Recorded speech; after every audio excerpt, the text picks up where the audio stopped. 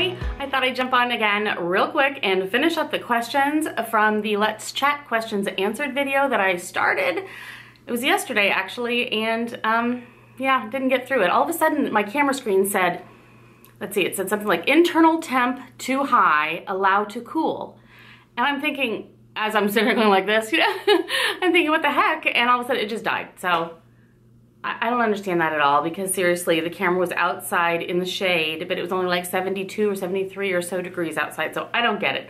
So hopefully inside my camera won't overheat and we can get through these questions, because I want to make sure I get everyone's question answered. We only have a few left. And where we stopped off was from Human Unavailable. She was saying, how are you? And I was answering that I am doing just fine. How are you? And I said something to the effect, I remember, of, you know, I'm doing just fine. I have my good days and my bad days, as we all do, but we all just, you know, muddle through and we do our best when we're having our bad days. And, you know, everyone's human. Everyone has their days. So anyway, I'm doing just fine. I can't complain too much. So I'm doing great. Thank you so much for asking me. I would love to know how you're doing, so let me know. Okay, good. JP, I don't know if it's pronounced JP or JPEE 962. Have you ever been recognized from your channel? No, I have not, that I know of. I had a time where people were pointing. I noticed people, it was a lady and her daughter. The daughter was older. They were kind of pointing and looking and trying to figure me out, and I wasn't entirely sure what their deal was. So it's possible that that was one, but no one has actually come up to me and recognized me, except at VidCon. I did have someone come up, do a double take, look at me twice, and then came back up and gave me a high five. Again, don't know if that was that I was recognized. I don't know what, but anyway, that would be so much fun if I ever am.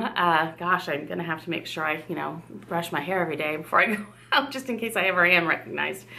Let's see. Thank you for that question. That was fun. And then the last question I have is from NZHELS, and it says, question about clay and round coin purse.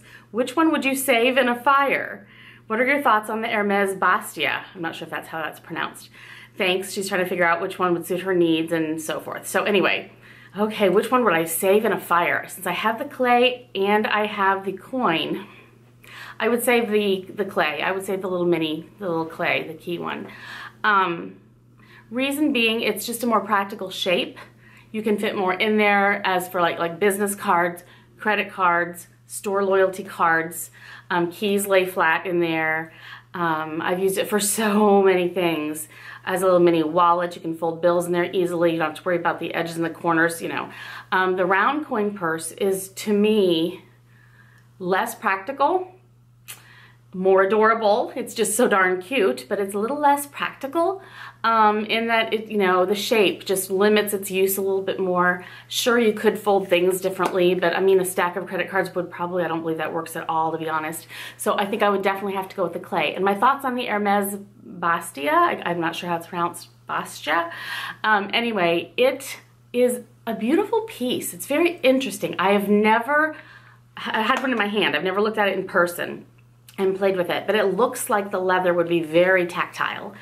It kind of looks like a square piece of leather folded and then enveloped, and you know, you open it that way. So it looks like it could be used for very much the same thing that the clay, the Louis Vuitton clay, is used for, and just done in kind of a more stylistic way.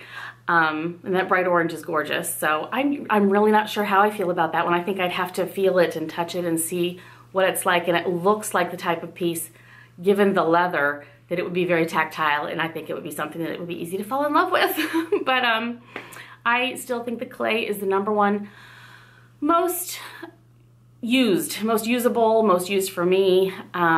Pretty much I only use my round coin purse for, I roll my earbuds up and put those in there, and that's really all I've ever used it for, and a few coins here and there. So that's pretty much it. So I would have to go with the clay.